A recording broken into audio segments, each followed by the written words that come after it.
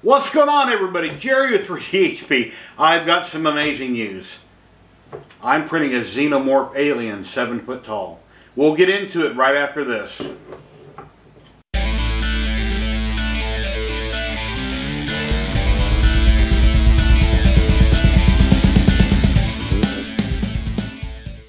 Welcome back, guys.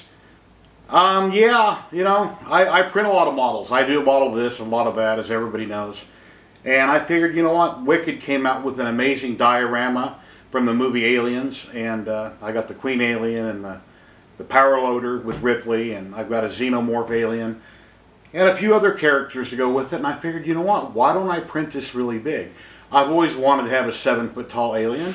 You know, I'm 5'8". 7 foot tall is pretty darn big, and that's going to look amazing if I put it back here in the corner once it's done.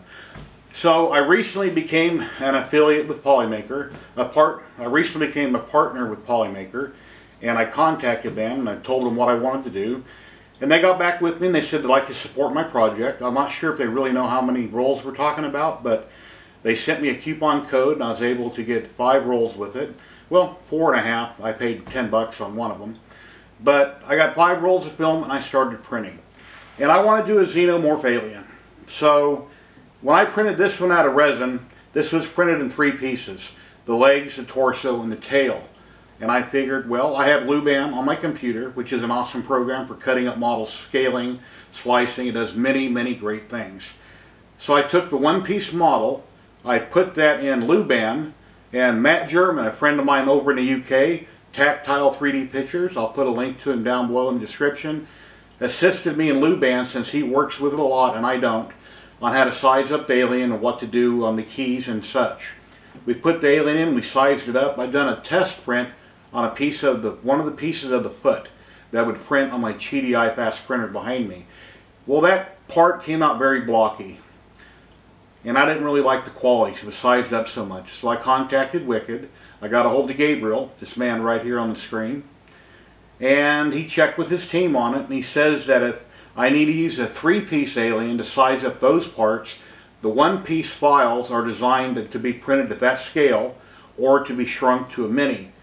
So then I'm thinking, okay, fine, I still want 7 foot. How am I going to size up 3 pieces? Got a hold of Matt German. He said, hey, go into 3D Builder. Let's drop into a private hangout, a live stream together, offline. And he explained to me and showed me how to size up the parts. We pulled in the model of the 1-piece alien that I was currently working with in the 3D Builder along with the 3 pieces, which I roughly put them together. I'll show you a picture here on the screen of when I pulled the 3 parts in. We lined them up, kind of got the keys just right on everything, and then I could determine how big to make it. Well, once that was done, I went back to Luban with all 3 parts, and let me look at my paper here for reference, and I'll show you this right here on the screen. We dropped the legs in, and it was already correctly sized up. There's going to be 32 parts, which will be roughly 10.8 kilograms of filament.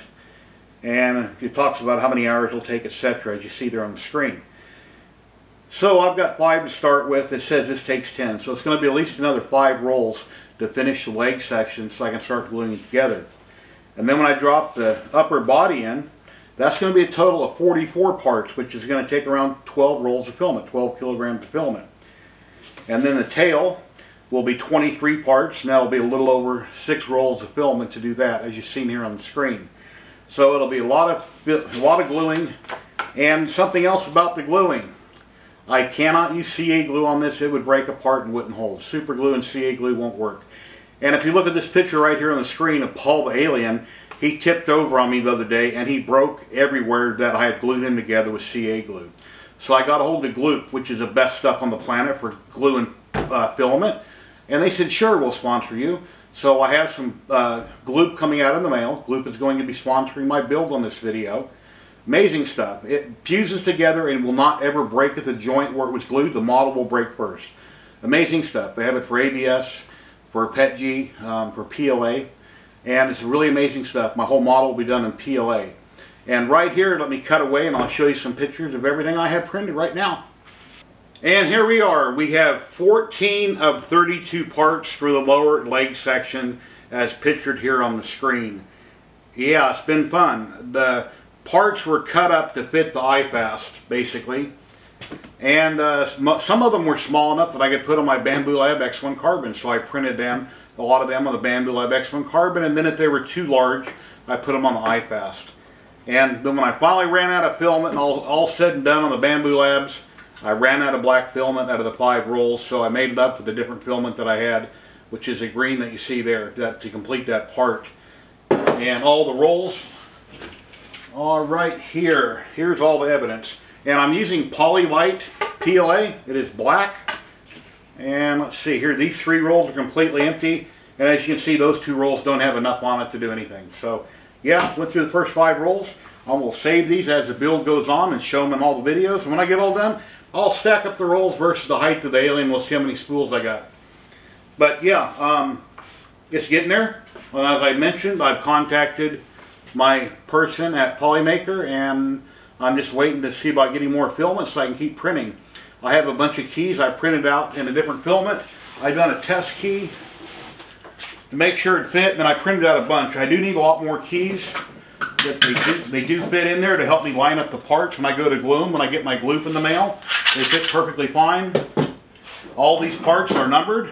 When you slice these up in Luban, you can put a number on them. You can make the keys whatever size you want. And I have anywhere from 10 to 15% infill in these lower pieces for the lower legs for strength to make it a lot stronger. So in the next video, I plan on hopefully having the rest of the legs done. I can show them to you and we can get them all glued up, and we'll see how he's coming along. But the Xenomorph Alien project is underway at 7 foot tall. And thank you very much for Polymaker for being a sponsor. Oh, I'm a Polymaker partner now, and I have an affiliate link. I'll show it right here on the screen and in the description. If you would please use my link to go buy yourself some Polymaker filament, it will help out this channel immensely. I get a very small commission on everything you buy. It will help me out greatly on my channel and on this build. And I guess that's about it, guys. Xenomorph Alien, Wicked 3D, sliced in Luban. Gloop is sponsoring all the glue for this project. It'll be coming in the mail. You'll see it in the next video. And yeah, and then Polymaker, thank you very much for being my sponsor for this video. I really appreciate it. I'm probably going to take my shelves back there and maybe cut part of them down. Maybe remove the Hypercube, cut part of my countertop down. That way I have room to have that alien back there in that corner. That way, whenever I do a video or live stream, you've got a 7 foot tall Xenomorph Alien looking at you. And then I'll make a tag on it that says Polymaker, and all the sponsors will make a tag and I'll put that on that alien. But I really appreciate it. Please like, subscribe, and share. Until the next video, guys, happy printing. Have a great day. Later.